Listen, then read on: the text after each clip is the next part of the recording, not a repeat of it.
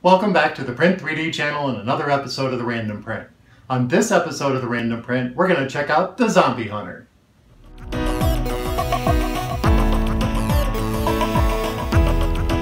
Welcome back, and thank you for joining me here on the Random Print. I know it's been some time since I posted any content, and that's because I've had some issues with my gMax printer. And after posting on Facebook in the users group, the one and only Joel Telling, aka the 3D Printing Nerd, offered up some suggestions that really helped, but they didn't help 100%. And then my buddy Chris Russell, also a member of the users group, offered up his suggestions and even sent me his settings, which I'm currently using with a few tweaks adjusted for my printer. So I'm really anxious to print, and I can't wait to get started on the Zombie Hunter.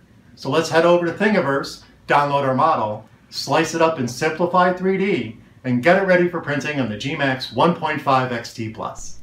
Alright, so here we are at Thingiverse. Here is the Zombie Hunter head by Sculptor.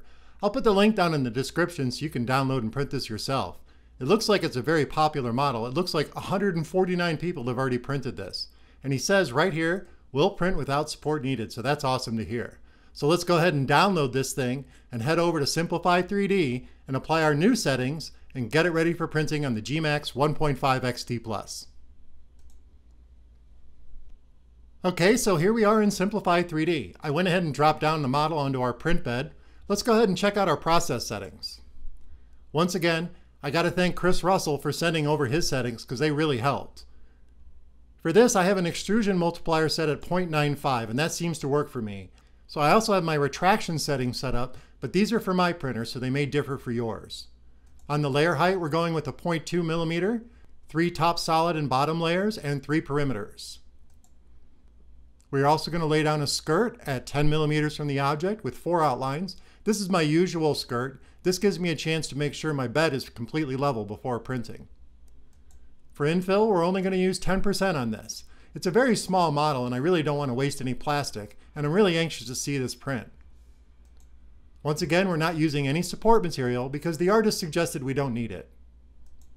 For temperature, I'm currently using MatterHackers PRO PLA.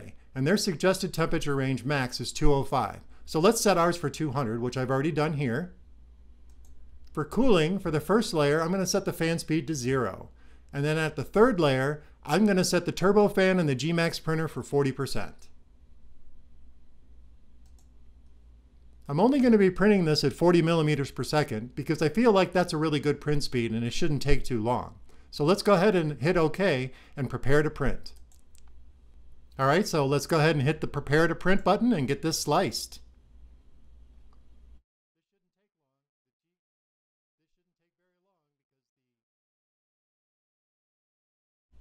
Well, that didn't take very long. Simplify 3D is really fast. Let's go ahead and zoom in and check this out. That looks really cool. I think this is going to print really well. It says it'll print in about 11.5 hours, so that's pretty cool. I'm guessing it'll be closer to 12. Let's go ahead and hit the play button and check out the slicing and printing. That looks really cool. I'm not too worried about the overhangs. It should print out pretty great.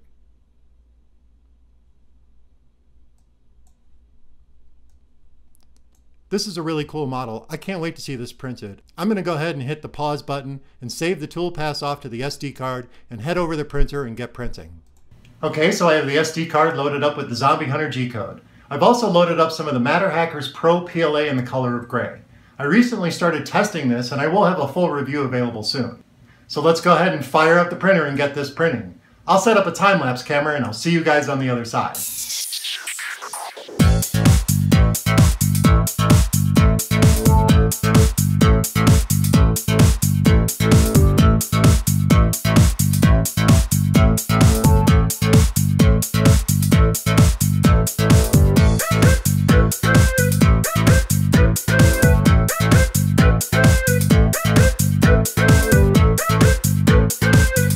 So the time-lapse looks cool, but the print turned out terrible. We had some extrusion issues on this one.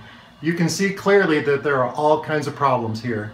It started off okay. The print took a little over 11 hours, but then it got worse. And I made the rookie mistake of messing with the flow rate after I'd already set my extrusion multiplier within Simplify 3D.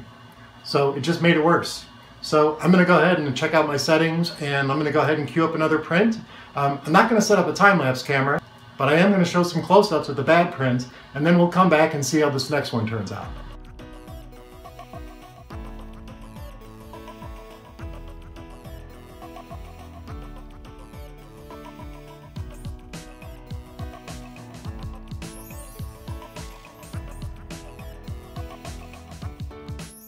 Alright, so we're back, and I had a couple more failed prints, and they were having the same issues. The extruder was clicking and skipping, and it wasn't putting down any filament at one point. It got kind of messy, so I canceled these.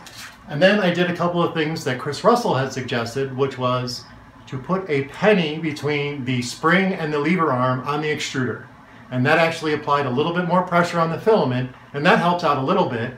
And then I increased the temperature 3 degrees above the suggested 205 for MatterHackers PRO PLA.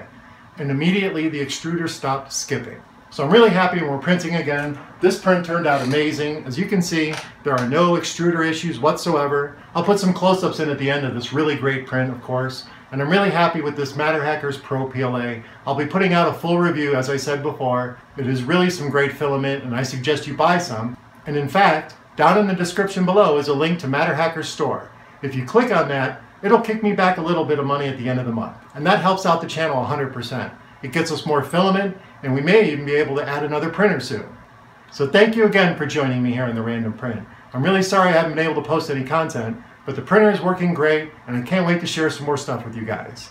So please remember to subscribe to the channel, comment and like on those videos, and join me again in the next episode of the Random Print.